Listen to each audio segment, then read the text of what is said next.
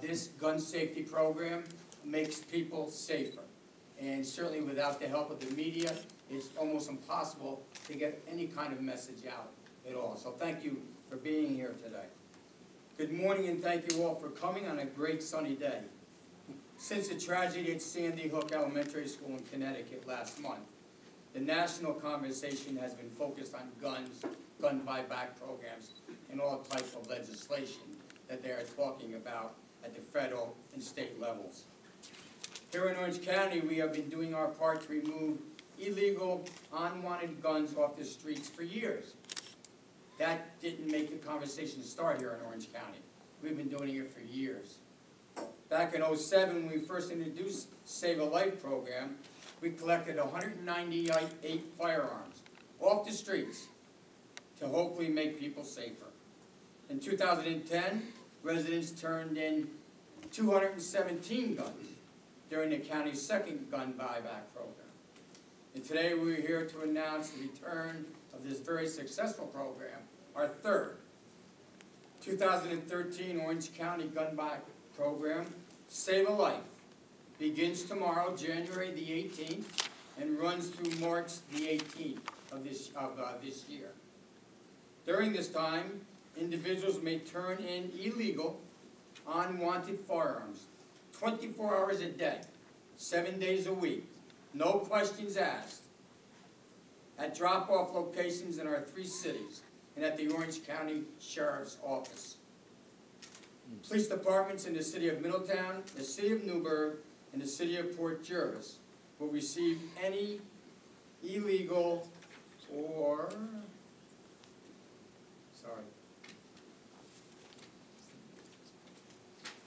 unwanted firearms with amnesty for the possession of those guns. In return, our generous community sponsor, ShopRite, Mr. Ernst here is going to speak probably in a second. He's always supported this. ShopRite has always been behind this program, and they donate an awful lot of money to help this happen here in the county, along with the county funding program. We'll be providing gift cards of up to $150 at all the ShopRites. It is our hope this program will advocate the community in helping to get illegal guns off the street and activate those communities as well, while encouraging our youth to reject a life of violence and crime and gang activity. The success of Save a Life, however, depends on you, the community, the members themselves, people at large that are out there. Together we can get the word out to residents that if you are in possession of an illegal or unwanted gun, they can make a difference by turning it in starting tomorrow. A Save a Life program is a community program. There are many individuals that need to be recognized for their support and involvement in this very important program. First, I'd like to thank the 3 mayors, Mayor DeStefano, Mayor Kennedy, and Mayor Potter of the cities of Middletown, Newburgh, and Port Jervis. I also like to thank law enforcement officers. They're going to do most of this work. They always do, to make people safer and much more secure. Officials of the participations and contributions to Save a Life program are Orange County Sheriff Carl Du Bois, Orange County Chief of Police Raymond Betancourt, Newburgh City of Police Michael Ferrara, Port Jervis Chief of Police William Warden, the New York State Police and Major Razzo, the Police Chiefs Associations of Orange County, and all police departments throughout the county of ours. You are our front line of defense. You are protecting our residents around the clock, 24/7, all year long. Thank you for this program. Would not be possible without all of you. Also, there are some elected other officials in the room. Thank you for taking time to be here today as well. Thank you, District Attorney Frank Phillips. You and your staff diligently work each and every day prosecuting criminals and keeping this whole county safe. Thank you, Frank. I'd like to take a moment again to mention our Sheriff, Carl Du Bois. Thank him for the dedicated service to all law enforcement activities throughout this county. each and every day. Deputy Commissioner of Emergency Services, Craig Cherry, facilitating this event today, and I thank you for the efforts you do each and every day for law enforcement. ShopRite has been an outstanding community partner. They always will be for this county, and I want to thank Tom and all his staff for what you do each and every day. I would like to thank ShopRite's Vice President of Human Resources, Tom Ernst, for being here today as well. We sincerely appreciate and thank ShopRite for their generous support on the continuing commitment to people in Orange County. In closing, I would like to thank everyone. I want you to know that we are here, we are confident.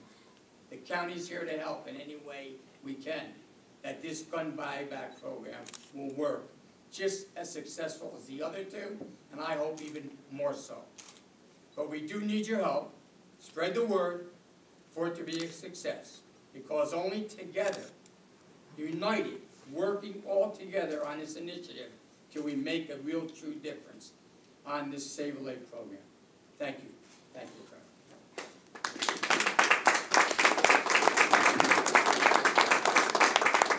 Sheriff, a few words? A few? Okay. I'll make it a few, just for you. I won't tell anybody we went to supervisor school in 1987. And who always bought lunch, I don't know. Anyway, very short. Unwanted, unlicensed, or neglected firearms are more likely to find their way into the hands of persons who facilitate their use in a crime. Any firearm surrendered will be one less weapon that could possibly be encountered by a police officer. And that is so true. Firearms that are just neglected, unwanted, people don't care what happens to them. They find their way out of the house or out of wherever they are. And unfortunately, our people have to encounter them. And so anybody that can turn their unwanted firearm in, turn it in, and we don't have to worry about it anymore. And also, the unexpected always happens when you have firearms out there that aren't paid attention to.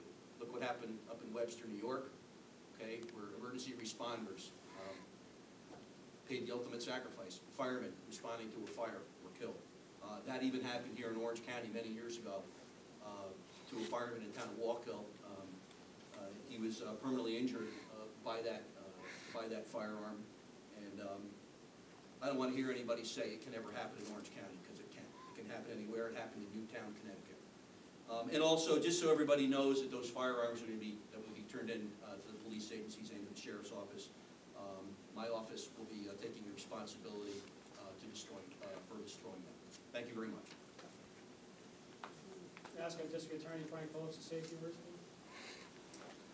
Thank you. This is part of a multi-faceted approach to law enforcement and gun violence. We've seized, or I shouldn't say seized, we've secured several hundred weapons over the past few programs. Of note were two operable World War II vintage submachine guns that had a magazine capacity of 20 rounds, and when they were test fired, they worked. If those guns had gotten into the hands of a criminal, they certainly could have wreaked havoc on the streets in Orange County. And obviously, to anticipate some questions, most of the people turning in guns are law-abiding citizens turning in weapons that they would never use in a crime. However, it does get those weapons out of someone's home where someone who might be committing a burglary could take a weapon that otherwise would not have been available to them. And for example, when I told one of my staff members that I was coming to this program today, she advised me that her mother-in-law had passed away recently, and the house was being cleaned out, and there were 3 rifles in that house. And when I told her what the program was, she said, "Oh, can I get coupons if I turn in those rifles?" And I said she certainly could do that. So I may be turning in one to get some coupons myself, but to especially recognize our partners from ShopRite, without whom this program would really not be possible. And also to say that we in the District Attorney's Office have a program where we will pay police departments, who will then in turn pay informants, to get really lethal, illegal weapons, 9mm pistols, off the streets as well. So again, multifaceted approach. Gun buyback in itself is not going to solve the problem, but it's an important part of a multi-disciplined approach to this issue, and I'm looking forward to its success. I anticipate the critics, but this is a really good program that is run by the county, and hopefully will continue. Thank you. I'm actually going to ask Mr. Converse to come up and say a few words about the George program. Thank you. I'm joined here today by Al Carpenter, our district manager for our Orange County stores, and Patricia Cruz, our manager of community relations. They, along with the thousands of associates, have a strong passion for giving back to the local communities in a very grassroots and real way, in a way that's very meaningful to our customers and very meaningful to our associates. The health and wellness of our associates, customers, and the community are a vital part of our core business philosophy. We are very proud to be partnering with law enforcement, the true heroes who go out on the front lines every day for us, and our friends in the Orange County government on this program that we think will provide a safer community for all. Thank you very much.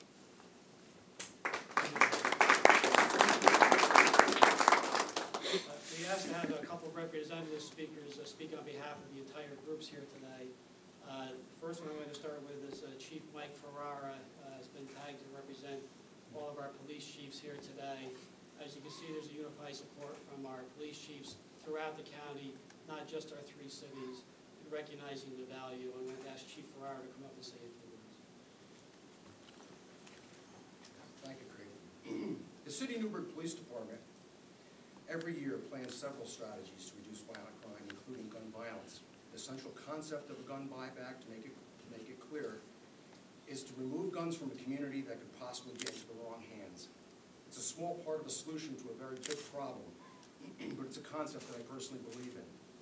City police in Newburgh are dangerously confronted and challenged with gun violence nearly every day. I must report 394 gun calls within our city in 2012. That's a 10% increase over 2011. Skillfully, trained police officers in the city of Newburgh respond to and handle 33 hazardous calls of gunplay on average every single month. That's suspects with guns, shots fired, shootouts. The close calls involving successfully de-escalating these situations are too numerous to mention. Through November 2012, that's January to November 2012, actual shooting incidents were up 28% over last year, 32 total shooting incidents. Also during that same time period, shooting victims, that's bullet to body shooting victims, they were up 34.5%, 39 victims from January through November. As you notice, there's at least, in those, if you did the math there's at least 7 incidents where there's more than 1 victim per shooting. During the year 2012, city police seized or took from suspects 14 long guns, 50 handguns, 184 shell casings, and 95 projectiles with bullets that were seized from walls, trees, and the bodies of victims. Since 2005, 23 of the 38 homicides were in fact shooting victims, including the August 2010 that I remember so clearly, the shooting death of a 10-year-old child on Chambers Street with a handgun by another youth. That may never have happened had that gun been turned in a gun buyback program instead of being laying around the house.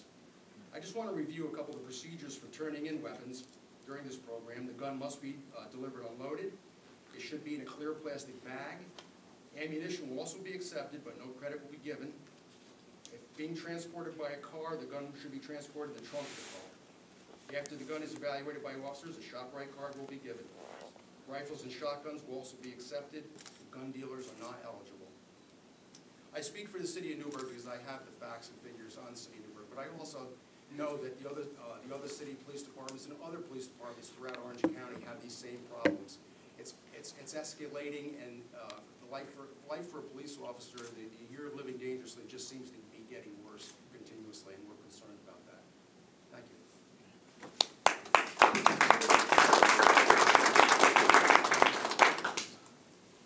representing our municipal leaders, I'm going to ask Mayor Kennedy from Newburgh to come up. I'll also ask Mr. Dillard to come up because they're just going to give you a brief spin on something that they feel will may help their program in Newburgh. I'm very grateful to be here today and proud to be part of this initiative. And want to just say again, thank you to the County Executive's Office, thank you to the Sheriff's Department, thank you to ShopRite, and the one that hasn't been mentioned is the Greater Newburgh Partnership that has donated money, and to all of the people who have worked so hard, our own police department and other police departments. This has truly been a great example of public-private partnership working together in a cooperative, collaborative way, which is the way in which we're going to solve problems. We have to work together to do it. And I particularly want to say thank you to my fellow colleague, Curly Dillard, who was a big proponent of this. He was a push, he pushed this program. And so I really want to say thank you, Councilman Dillard, for all of your efforts. And I want to encourage the citizenry to what you said. This won't be successful unless all of the people listening to these newscasts and the people that are out there really participate and bring these guns in and tell your neighbors, your friends, your relatives, likewise. We have to reduce the violence if we're going to bring quality of life, safety, and peace to our communities. That's what we're really all looking for, safety and peace and quality of life. And this, as many have said, it's a piece of it. It's not the solution, it's a piece of the solution. And I am 100% in support of that and encourage everybody else that's out there listening to this and watching this to support these efforts. Thank you.